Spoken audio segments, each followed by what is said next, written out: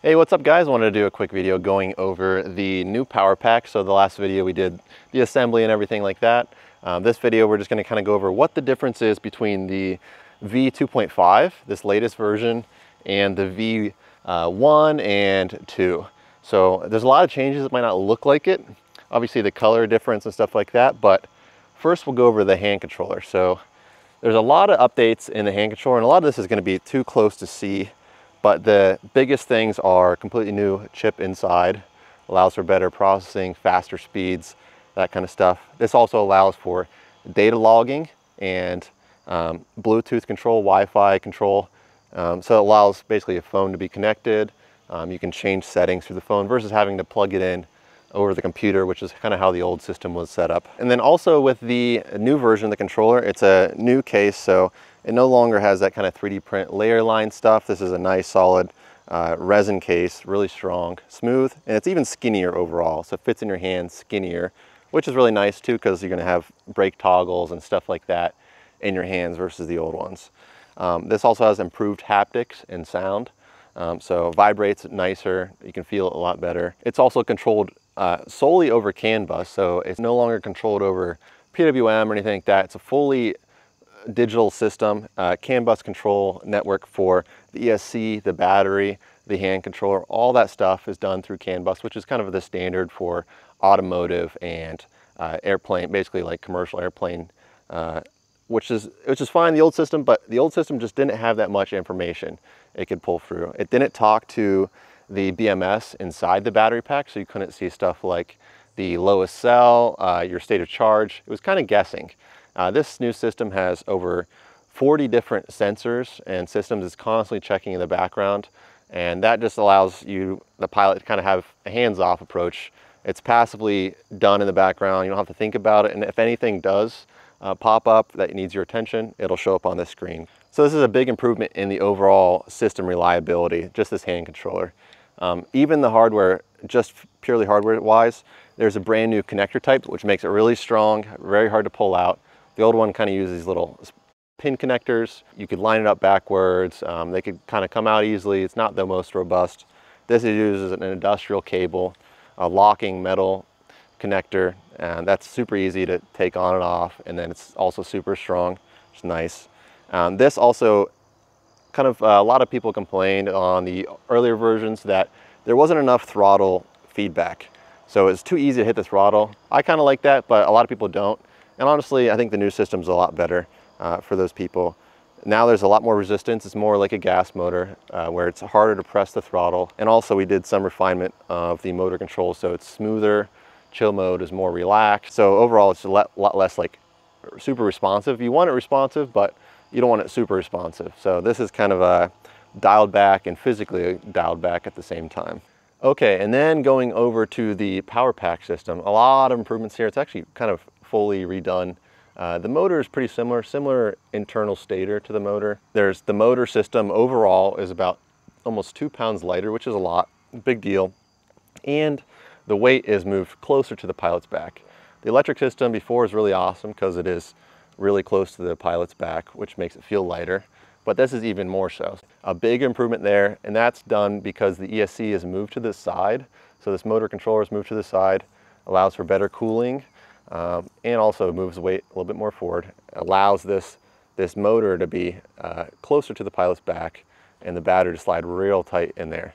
This motor controller also has a sine wave control, which is a different way of driving the motor. Before, it's a square wave. It's not as efficient that way. With the sine wave, it allows for better efficiency and also lower heat when running. So that allows you to have a smaller controller housing that makes it physically lighter, makes your system more efficient, kind of brings the whole weight down, and also increases like longevity. And then on top of that, it makes for a smoother running motor. So startup's smoother, really smooth. We have more options basically for operating at really low RPMs or even stopping the motor in certain orientations. It's kind of a big increase. It's a lot more computationally intensive, but that's all handled inside the motor controller for you. Also with this full power pack revamp, everything back here is really weather resistant. Before there was kind of exposed contactors and stuff like that on the motor controller. Now it's super simple. Everything's sealed inside. The motor's fully waterproof. The ESC is waterproof. You don't want to take it underwater, obviously.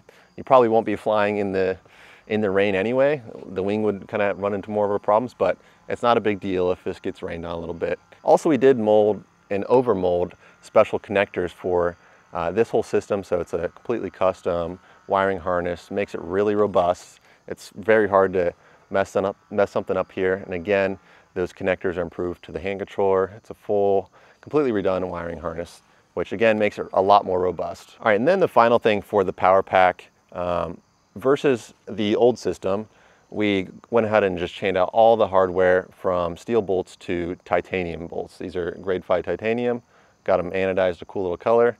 That also brings down the weight, makes it look pretty cool, I think. So that kind of equates to a power pack that's like 1.6 pounds lighter just on this kind of back portion, and the weights move forward up. So it's a lot more ergonomic geometry and a lot more robust system. And then finally, the battery pack. This just got redesigned recently and now is fully integrated with this system, so it complements it perfectly. And we kind of try to do a forward-looking design to make sure it worked with this new system. So the existing battery packs, if you have the 2.5 battery packs, this will work perfectly with the system. This is what we ship right now. So again, it has that communication port on top. It's got the discharge buttons, auxiliary port.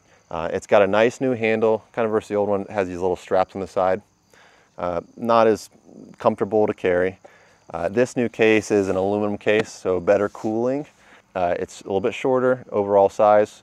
And then yeah, on top of that, the final thing, which is the biggest improvement, is a 35% capacity increase. So that allows, yeah, 35% longer flight times with the same battery pack. So it's actually backwards compatible with the V1 frames and the V2 systems.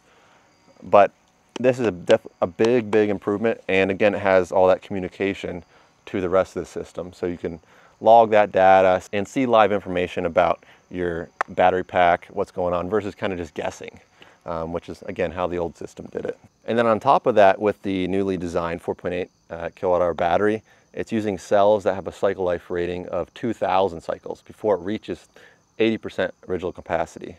Before, on the old packs with the old systems, the cells were rated for 500 cycles from the manufacturer of those cells.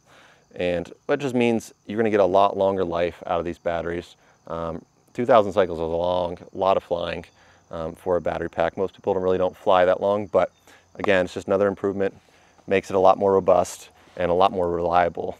So with all these systems designed to work seamlessly with each other, this allows for a better, accurate, more reliable experience. I think my goal is to make the electric really reliable. I think it's already more reliable than gas, but with this new system, it just does like a huge step change as far as simplicity and reliability.